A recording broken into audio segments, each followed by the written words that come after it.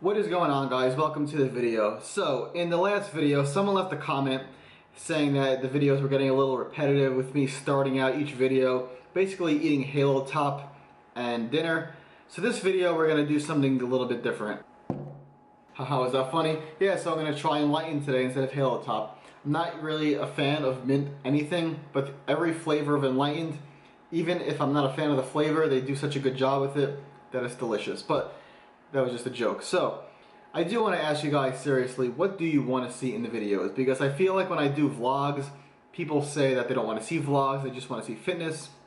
And personally, there's not really that much going on that I even have to vlog. That's why I don't really vlog that much. So I pretty much stick with the fitness. That seems to be what you guys seem to like the most. And later on in the video, I'm going to discuss my routine, as I think I'm going to be making some switches. So first, let me just try, since I have it out, let me try the mint chip Enlightened. Let you know what I think.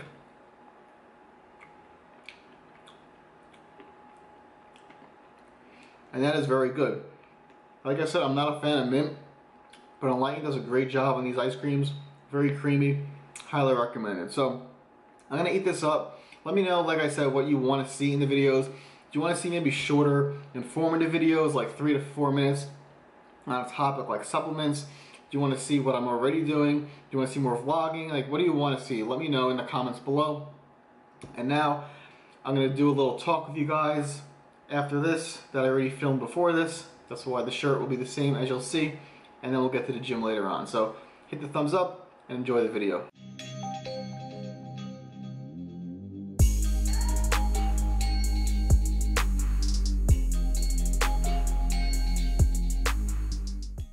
What's up, guys? We're going to get to the workout footage in just a bit, but first, since we are on the couch, we are going to be having a serious discussion. So what I wanted to discuss is the difference between gaining weight and gaining muscle. And you probably knew I was going to say that because you saw the thumbnail of this video before you clicked on it. But anyway, a lot of people, they want to gain weight, and when they say they want to gain weight, we all know they mean muscle. No one's trying to get as fat as possible unless you're like a sumo wrestler. So we want to gain muscle when we say we want to gain weight. And a lot of people, they set a target weight in mind. So let's say, for example, you're 150 pounds and you want to weigh 175 pounds.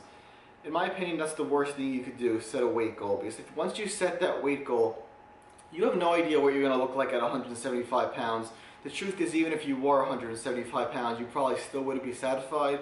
So to tell yourself that you want to weigh 175 is stupid, because all you're going to do is try to, even if you don't realize it, you're going to be trying to rush yourself to get to 175 pounds, and in the meantime, you're going to get fatter than you want. Because if you're 150, you get to 175, you're going to add muscle at the same rate, whether you're adding 5 pounds a month or 3 pounds a month or 10 pounds per month. So obviously, if you want to get there faster, you're going to try to gain weight faster. But gaining weight faster doesn't mean you're gaining muscle faster, because gaining weight, gaining muscle, they're not the same thing. So I mean, look at it this way. Even if you're trying to gain 1 pound per week, it doesn't sound like much, but it's 4 pounds per month. Over the course of a year, that's about 50 pounds. You're not going to gain 50 pounds of muscle a year. I mean, you'd be lucky if you gained 12 pounds of muscle per year. So if you're gaining 50 pounds in a year, where is that weight going to go? It's going to be fat. And that's only at 1 pound per week. I mean, there's some people, myself when I was younger, I actually tried to gain 2 pounds per week for a while. 2 pounds per week, 8 pounds per month. I mean, over the course of a year, that's a lot of weight, and I got fat. So in terms of looking at weekly, I recommend gaining like around half a pound per week and about 2 pounds per month. And you should not set a weight goal, because there's no point in setting a weight goal. As long as you're trying to gain 2 pounds per month, you're going to be gaining muscle at a nice speed. There's no point in looking to the future and saying, oh, I need to weigh 200 pounds. Because once you tell yourself you need to weigh 200 pounds, you're going to weigh 200 pounds and you're going to get sloppy just because you're chasing the number on the scale.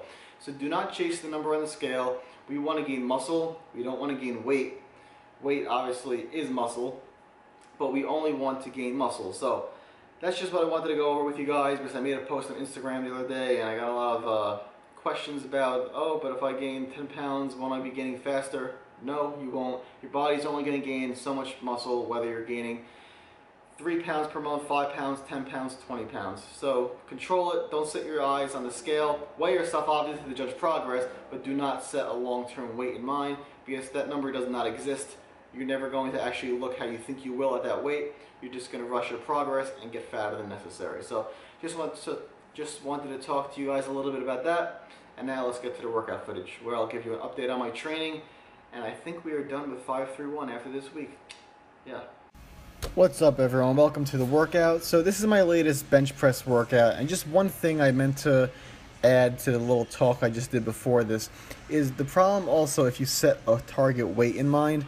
If for some reason you stall for 2 weeks and you don't make any progress, now if you still have that same target weight in mind, you're going to have to go even faster to reach that goal because you didn't gain any weight for a couple of weeks. So there's just another reason that it might force you to rush progress, and a reason I do not recommend ever setting a long-term weight in mind. So anyway, here on 531, this is the threes week. I'm about to do my AMRAP set, as you're about to see here. And I said before the workout started that I think this might be my last week on 531. And it wouldn't be this workout you're seeing, it's the one that's going to come up next week as the last week. And the reason for that is a couple things. One, I've been on 531 for over 2 years now. I did do OGA 753 for a couple months in between, but I've been basically on 531 for a couple of years now. And my strength has gotten to the point for a little while where it's not really increasing. And I've been okay with that because I enjoy 531 and I really prioritize enjoying the gym and having fun in the gym over my actual progress, since I'm happy with my physique, and although I'd like to get stronger, it's not a huge priority of mine. But recently I just felt like, even though I've been on 531 for so long, that I'm no longer enjoying it as much as I was enjoying it before, and I thought that this would be a good opportunity to possibly try something new. Now, it's not going to be too drastically different. I'm still going to do 4 days. I'm still going to be doing basically starting each workout off with one of the main lifts. But what I am planning on changing is, rather than 531, I'm going to be changing the percentages and the way that I set up the main lifts. And I'm also considering the way I set up my accessory exercises. Now, I'm not going to be calling it anything because I'm kind of going to be playing around with it. I'll take you guys through it as I do it.